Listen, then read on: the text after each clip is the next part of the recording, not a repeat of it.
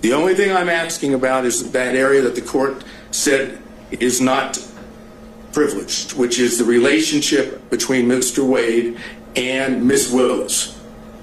You've testified that during the time you represented Mr. Wade from 2018 on, that you only had one conversation with him in reference to the relationship between Ms. Willis and Mr. Wade. Is that correct?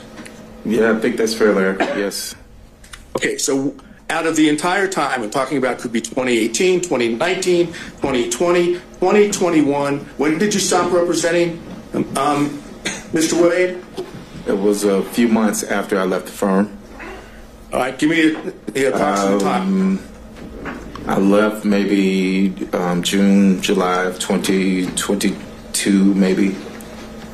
Okay, so that would suggest that for, assuming it's 2018, 2019, 2020, 2021, and half of 2022, which is in the vicinity of 4 to 4.5 years, you're testifying under oath you had one conversation about a relationship between Mr. Wade and Ms. Willis. Is that correct? I don't recall having any other conversation with Mr. Wade about him and Ms. Willis. Is it your testimony then that you don't remember any other conversation, or there wasn't any other conversation besides the one? I'm going to object is to ask and answer. I think he's drilling down. I think it's a fair question overruled. I don't recall. I would say it was the one, but I don't recall.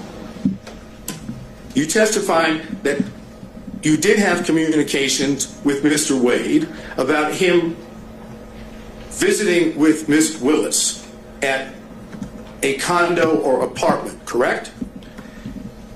I don't think I testified that I had a conversation. I testified that any knowledge that I would have known anything about any condo would have come from that, but I don't recall a conversation about that. I do not recall a conversation about that.